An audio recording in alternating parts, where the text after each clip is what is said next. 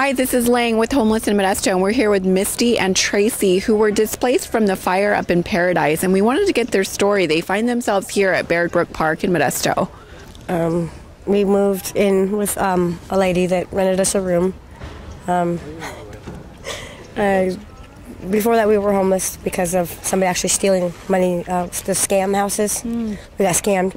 So we ended up finally getting into a place, and then the whole fire thing happened. Well, I decided I didn't know anywhere else to go other than Modesto because I grew up in Modesto. When I left when I was like 15. And I came back here, and I heard about Beard Brook, and we came to Beard Brook. But the Red Cross said that they could not help me because I have no proof of address, no proof that I live there, because my Washington driver's license was expensive. So I'm not going to go, rush.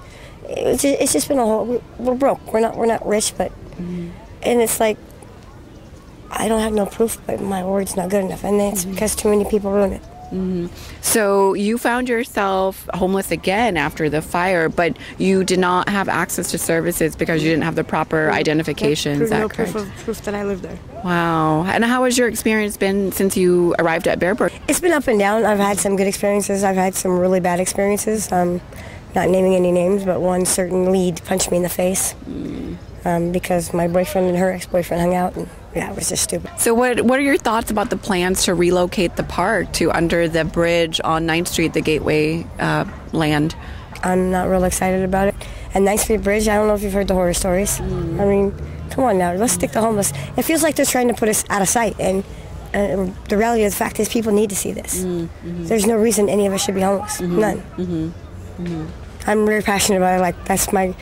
There's no reason for it. There's 6 vacant houses per one homeless person in the United States. That does not make sense to me. What are your thoughts on that in terms of what elected officials can do, what service providers can do?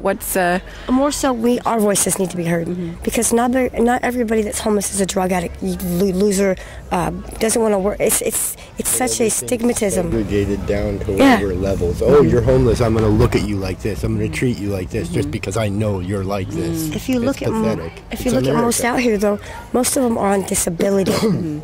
Mental health is not being taken care of, and that's a huge problem. But nobody wants to listen because nobody wants to talk.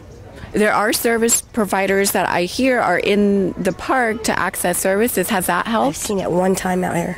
Okay. Other than that, I haven't seen him back out here. Okay. So. Okay. Well, thank you for sharing your story with us, and good luck to you. Thank you. Thanks.